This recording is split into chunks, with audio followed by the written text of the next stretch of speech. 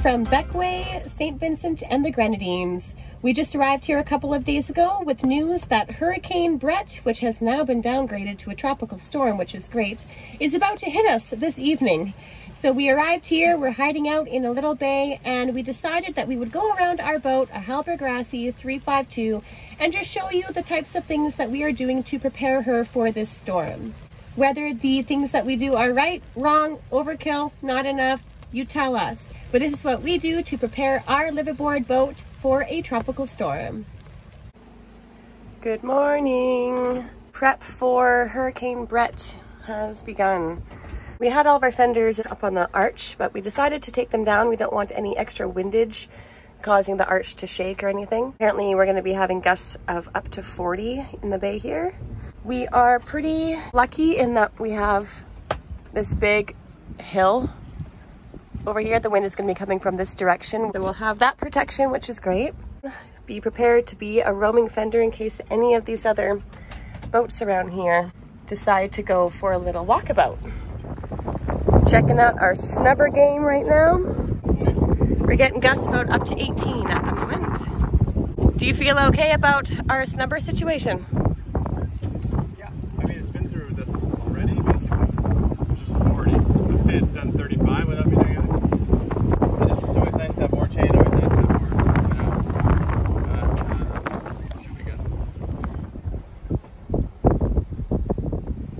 The next thing that we're going to secure is our mainsail. We had a windstorm one time and the mainsail wanted to come up out of the sail pack. Don't have the main halyard on it right now. We have brought it back over here because it was making quite the amount of noise clacking on the mast. And Jeff is just finding a random line that we have up here spare, not doing anything, and we will secure it that way.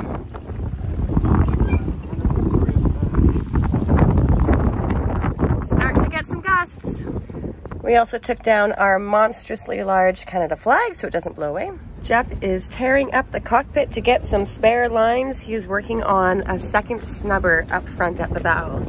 The idea is that we'll have a secondary snubber attached to the chain and have that just laying on decks so that we can deploy it if needed, get rid of the first snubber if it snaps, that kind of thing. But I'll let Jeff talk to you more about that.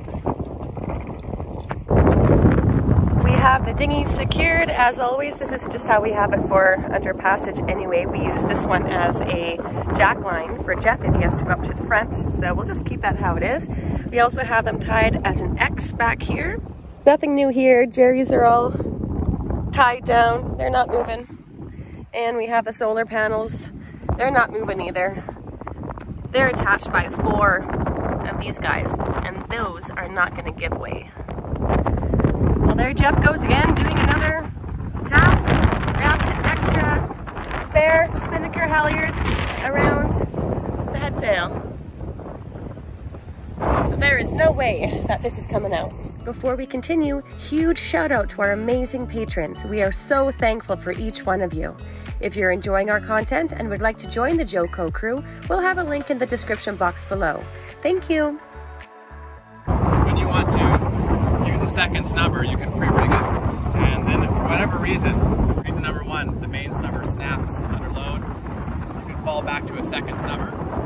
Or reason number 2, you decide you need more scope, dragging, then you can go to the second snubber and set it. So on the left hand side is the second snubber, and you can get a shot just over there. It's tied to the chain with a camel hitch. Camel hitch is good because no matter what direction the pull is on the chain, it will not release.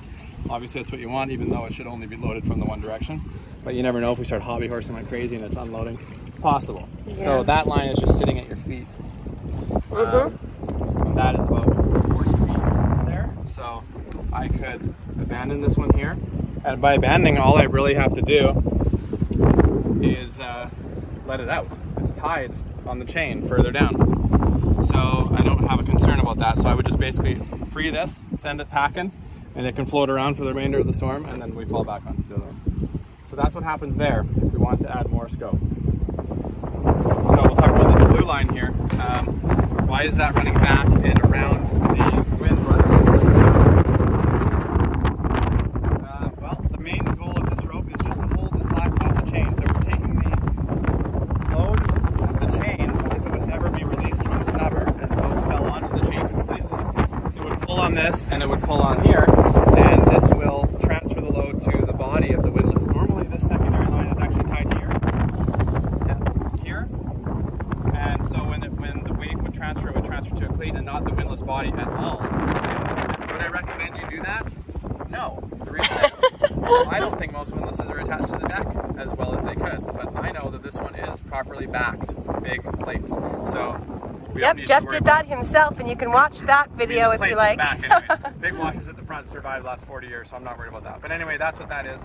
Like I say, I shouldn't even have to pull back on that, but that's there in case I'm now completely snubberless and I need to keep it. Snubberless? Whoa. Keep the load off. The main concern about the load is keeping the load off of the shaft. If you leave your chain tight and the load's coming onto here, you're torquing this shaft and it does damage. So that is all avoided. We have also made sure to cleat off our Genoa sheets on either side so that if something does happen under here or something, it won't release. Next on the list is to secure the arch from extra motion during these high winds that we are expected to have. We have these little tabs here. We have one over on the other side that we use for our dinghy motor lift. And we bought the second one here. We always had it in our backup cupboard for a situation quite like this. So basically we're going to be using lines to tie an X within the arch there to give it some extra stability, because there is the extra weight of the solar panels on top there. We've never had to use this every time under passage, and even the other night we had that big squall and we had winds up to 33 and it did fine. It was totally fine, but we are now expected to have higher, so extra measures. Lots of other people are out getting their boats prepped. We've seen quite a few out on deck on their bows. Just gonna tie it down to this little area here. We have some pulleys on this extra lip that goes up. It looks like over on the side. And we think that they were supposed to be for our spinnaker sheets, but we have never used them. So we just took it off and now we're using it for this task. It's hard to believe that in a couple hours, all of this beauty is going to be coated with gross gray clouds, rain, stormy conditions. Oh, clouds are starting.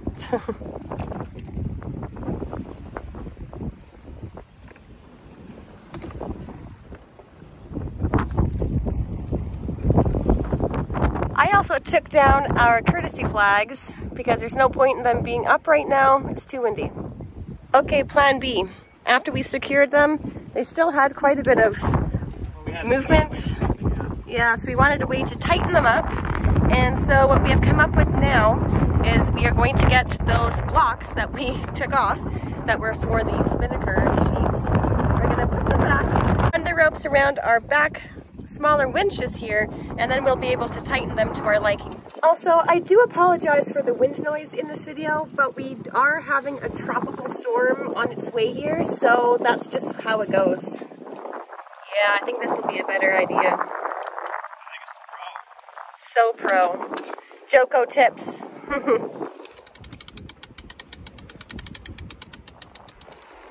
Looks like we might get some rain. Ah, crap. Yep, it's coming. Now we are changing gears and we are in put everything away mode that we don't want to get soaking wet.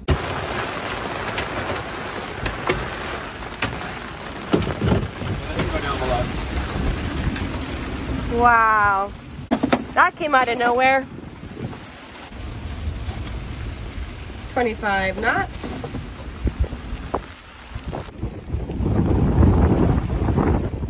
And just like that, the storm is gone. Hey, secondary anchor has been tied on at the top there. And just laying the line out, ready to be deployed if needed.